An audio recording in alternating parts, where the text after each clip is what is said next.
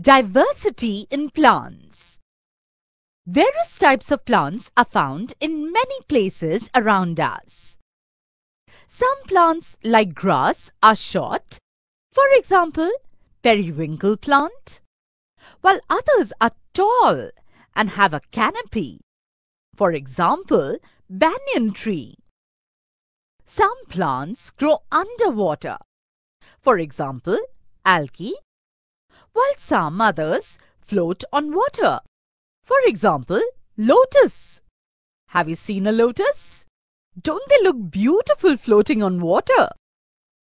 We find that some plants grow even in deserts.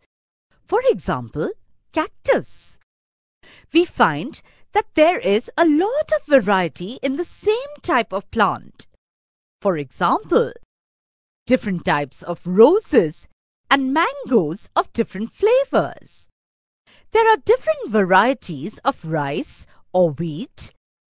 Some plants grow even without stems, leaves, or roots. For example, mosses. These are very different from ordinary plants. Let us study this diversity among plants. Are you ready? Mode of nutrition.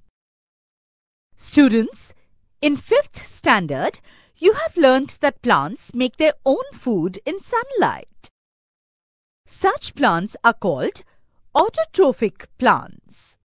For example, the hibiscus, pomegranate, periwinkle, etc.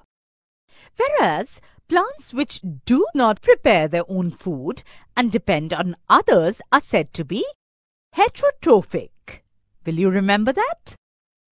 For example, funguses, loranthus, dodder, etc. Do you know, some plants like the pitcher plant even consume insects. Can you imagine that? They are insectivorous, means insect-eating plants. The structure of a plant.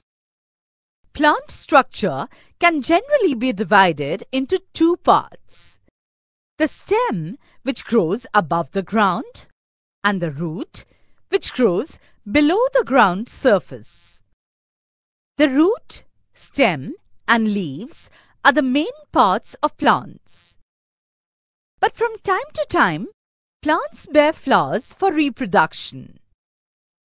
Flowers are transformed into fruits. Fruits have seeds. Seeds give rise to new plants. Students, you can perform one activity. Try to grow a plant by sowing a seed of any plant in soil.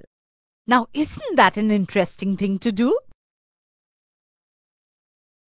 Students, let's visit a garden today. Do you like gardens? I love them. Observe the different plants there. Here, you can see different varieties and colorful plants. Here, we can see various vegetables and fruit plants too. Wow! This tomato plant is so beautiful. This is the flower and these are the leaves. This is the stem of the plant. And yes, the tomato is the fruit of the plant. Where are the roots of the plants? Yes, here they are, beneath the soil. So students, this means flower, leaf, stem, fruit, and root are the main parts of the plant. Do remember this. Can you do that? Good! Because you might get a question based on this as state the important parts of plant. Now, let's start the detailed study of each part of the plant. Importance and functions of parts of plant. The first part of plant is flower. The flower is the most attractive part of a plant, I'm sure you agree. It is connected to the stem by a stalk, which may be long or short. A flower has a typical color and shape. The flower is an important means of reproduction, means giving rise to new plant. The second part of plant is the leaf. The leaf is flat. It plays an important role in the production of food. Leaves are mainly of two types. Simple, for example, shoe flower plant, and compound leaves, for example, rose plant. Are you following till now?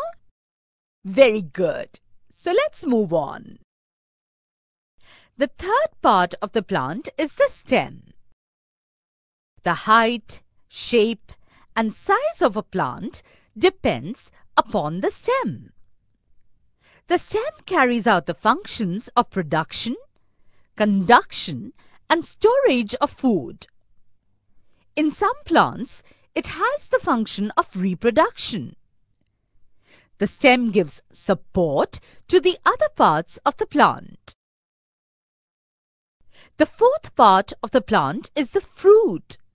I'm sure you eat yummy fruits. Fruits have different shapes. Fruits contain one or more seeds. The pods of beans and peas are actually fruits. Understood? The fifth part of plant is the root.